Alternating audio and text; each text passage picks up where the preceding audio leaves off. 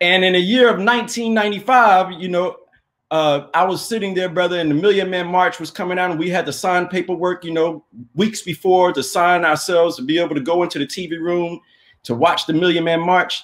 And it was an energy across the entire federal prison. We didn't have phones to talk with one another or anything. Of course, the Final Call newspaper, you know, was coming in, but we didn't have phones or any of that nature. And so just being a black man interested in black men, hearing a call for 1 million people to come to DC, I participated in that.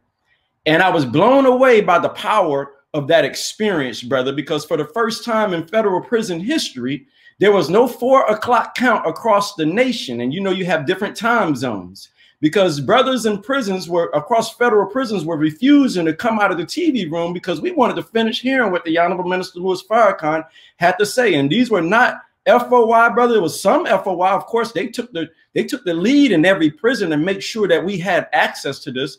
But those who backed them were Christians who were, brother, didn't claim any religion. There was Sunnis. There was all religion. Moorish Science Temple, you know, the Hebrew Israelite brothers. We all were a part of that. And brothers like myself who didn't claim any particular, you know, organization or didn't know himself at the particular time. And that experience was the first. So be a part of the force that powers truth in journalism.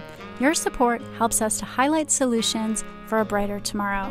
Go to nnvnews.com/donate.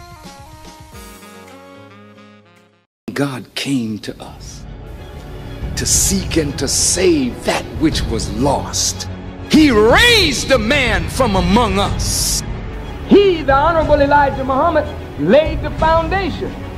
What I'm doing is something that comes from him through me, and the thing that he uses in me to do the work is my faith in him and the word that he taught.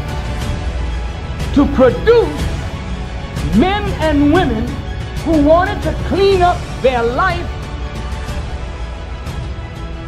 and build an independent nation for the glory of God.